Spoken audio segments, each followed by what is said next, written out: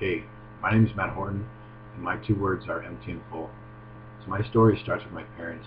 They provided a great Christian influence and solid Christian teaching in my life, but I never fully understood what Christianity was.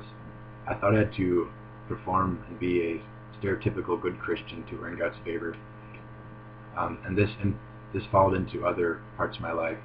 I tried to be the funny guy and be successful to earn other people's affection. This made my life really stressful, and I never felt fully liked, fully successful, or fully loved by God. I felt empty.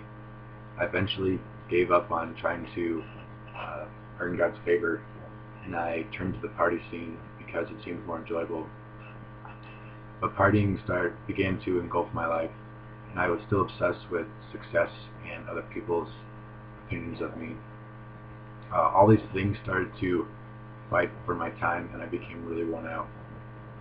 They were enjoyable in the moment, but afterwards I always felt empty, wanting more, and again, really drained. Then misfortune came my way. I lost a full ride scholarship, and one of my close friends died the day after. I felt extremely broken. I decided to go to the parties to try to escape from reality, but I felt no relief there. Then I decided to talk to one of my fraternity brothers who was a Christian.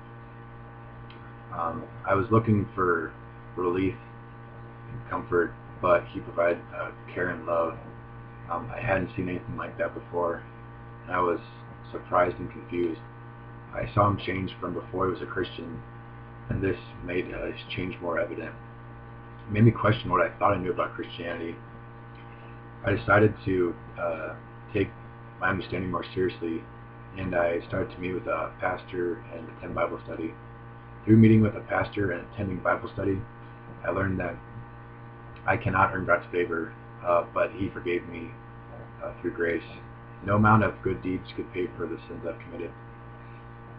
So God sent His Son down to earth. He sent Jesus to die on the cross as a sacrifice for our sins. Your sins, my sins, and the world's sins. The sins we have committed and the sins we will commit. I no longer have to perform to forgive or to be forgiven. And once I learned this, I decided to give my life to Christ. I committed to making the center of my life. I noticed change quickly. I became joyful knowing I was free from performance. Colossians 3:12 well describes God's believers, saying, God's chosen people, holy and dearly loved. I no longer believe the lie that I have to perform to earn God's favor.